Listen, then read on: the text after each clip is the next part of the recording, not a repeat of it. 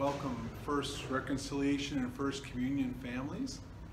I was hoping to be able to do this in person, but our scheduling makes it a little bit tough. And I'll look forward to trying to meet up with you each individually. Father Tom, one of us will try to reach out to you and do a little bit more personal conversation about faith and reconciliation and First Communion. This is an exciting year for your student, and we really hope it's an exciting year for the whole family when it comes to faith. I would like to start out with just a bit of a prayer first. In the name of the Father, and the Son, and the Holy Spirit. Amen. This is a reading from the Acts of the Apostles. The whole group of believers were united, heart and soul, and no one claimed private ownership of any possession, as everything they held in common. The apostles continued to testify to the resurrection of the Lord with great power, and they were all accorded great respect. None of the members was ever in want. All those who owned land or houses would sell them, bring the money from the sale of them to present to the apostles. It was then distributed to any who might be in need. The word of the Lord. Thanks be to God. I wanted to think about the Acts of the Apostles because our early church is this time period when people would gather in homes out of fear for the government, but also because there were just so few people yet who believed in Christ. They would meet in groups of maybe 20 or 30 people.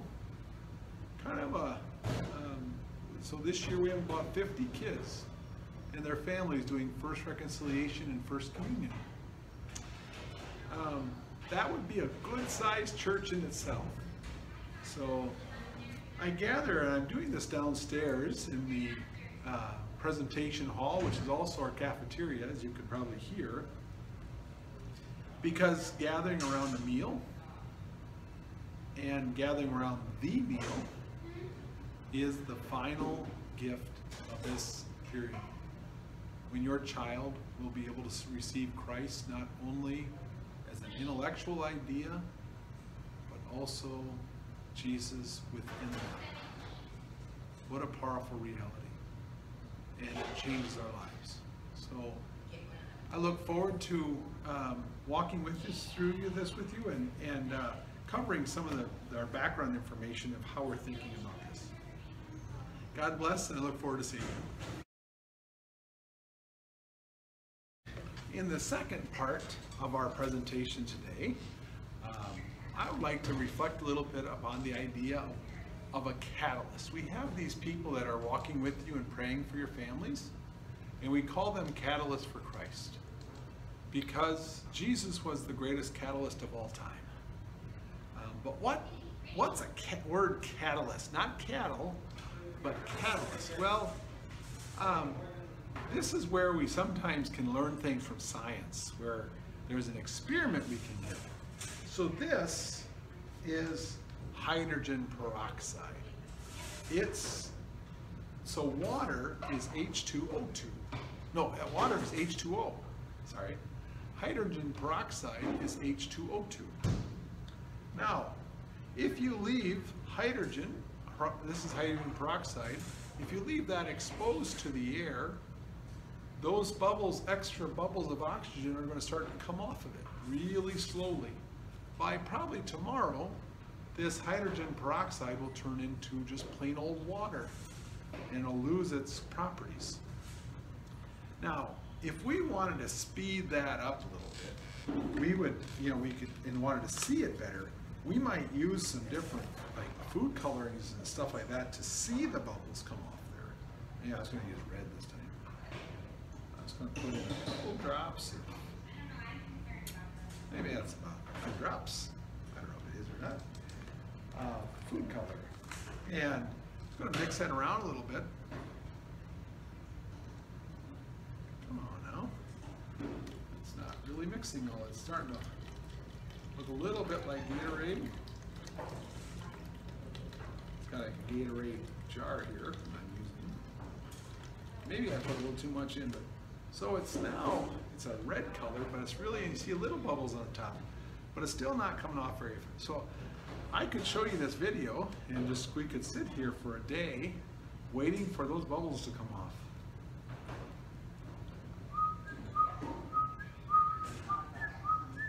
No, I'm too lazy for all that. Okay, I can't wait any longer.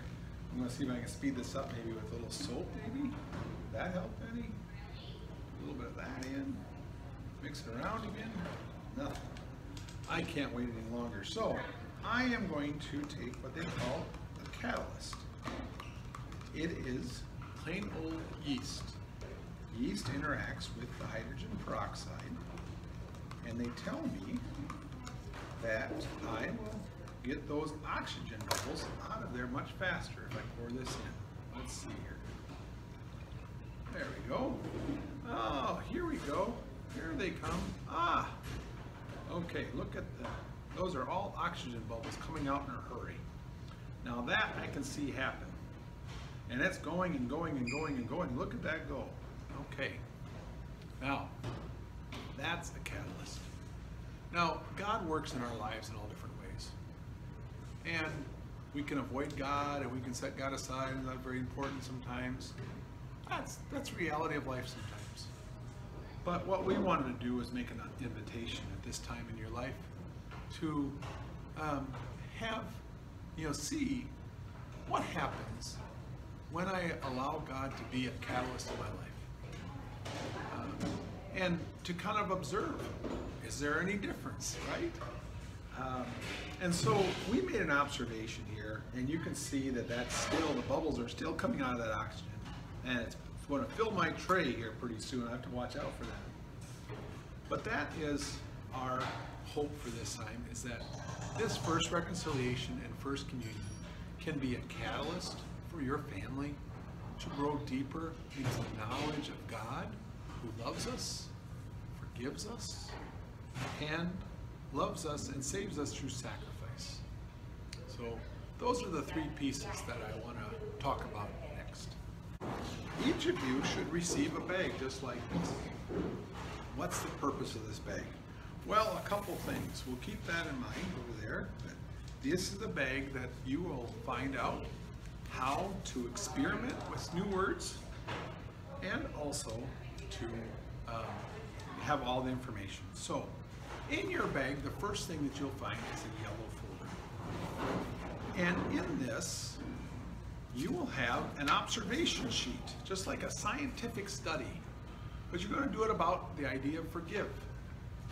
It's going to give you an opportunity to draw a picture or write a sentence about the time that you felt Jesus asking you to forgive someone who hurt you. And then the second part is draw a picture or write a sentence about a time that you felt Jesus asking you to ask someone else for forgiveness. Forgiveness is a really important part of life. You know, when mom and dad say, you need to say you're sorry, that's tough sometimes. But saying you're sorry, asking for forgiveness is a really important skill of life. It even goes a little bit deeper with Jesus. Through God, we discover a fundamental reality that the relationship with God is always bigger than the problem. The relationship with God is always bigger than the problem. Sometimes in our lives it's pretty tough to have to live that way. Sometimes it feels like the problems are just bigger than the relationship. We understand that. But Jesus offers us and invites us to reflect upon, not for God. A problem is never bigger than the relationship for God. We need to be strengthened, I think, through that and helped. So, parents, that is the overall image of all of our work that we're doing here, and why we want you to come together and to pray and everything else. Now, the second piece that we want you to think about is the idea of sacrifice. Sacrifice is a big word.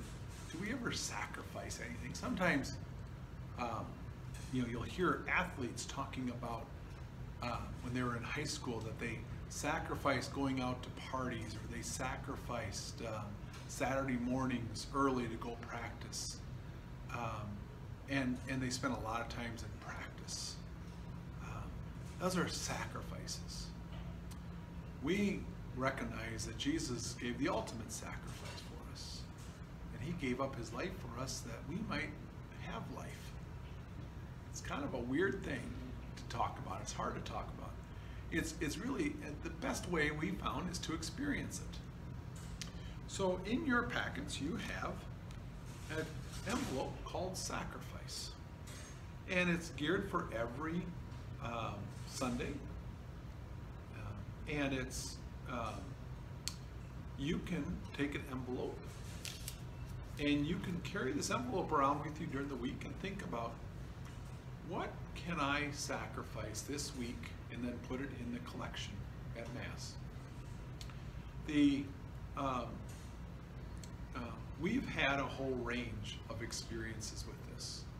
They've gone from people like, they didn't, mom and dad and maybe the kids were going to stop by and pick up a dessert or something, and they decided not to, and they took that same amount of money and put it in the envelope and sacrificed that snack. Or they, one of my favorites is a brother. He has 3 sisters, and his sacrifice for the week was that he was not going to fight with his sisters all week long. Reports back from mom was that wasn't quite so successful, but he got it, right? That our natural act sometimes is to fight and to sacrifice that, to keep peace as a way of reflecting. That is when sacrifice starts to make sense, when the good of others gets recognized. So that's the piece on the sacrifice. The third piece in here is your bag. What's your bag here for? Well, your bag is your bag. On the first Sunday of every month, we bring food for the poor. You feed the hungry. It's one of the great acts of loving, especially when you love someone that you don't even know. This is the anonymous nature of bringing food to church and giving it to people who you don't even encounter. It's not friends or families. You may not even know them, but it might be from friends that need some food or some help. And they go down to St. Vincent de Paul and they have some food. We bring that every Sunday, or on the first Sunday of every month. And we try to keep St. Vincent de Paul always supplied. Your action of bringing food for that moment is very important. The final part is where you can become a catalyst. Now, first part is this t-shirt. We ask you to wear it to church, particularly on the first Sundays of the month. All of your shirts will have a 22 on the back because you're going to have First Communion in 2022, your Team 22 as a whole. And then, so just your presence at Mass with these shirts on is a great catalyst of joy for others. You'll have people asking you, oh, what's with the shirts? And that particular older people will love that and see that. The last part of this is becoming a catalyst is this other blue bag. This one is in your bag as well. And at the parish picnic this Sunday, you are invited to come bring this bag and hand it out to someone. We'll introduce you at the end of Mass, and we'll ask someone to take it. And then they will start to bring food on the first Sunday of the month as well. All of a sudden, you see that your smaller bag can be supplemented with a bigger bag by someone else. And you help make awareness of the needs in our community. So there's more material in here. Some of it is a book and background, and Jesse will go through all these things in more detail. But what we hope and pray is that the power of the word sacrifice, the power of the word forgive, and the power of the word love will become more fully part of your life through this sacrament of reconciliation and First Communion. May God bless you and keep you.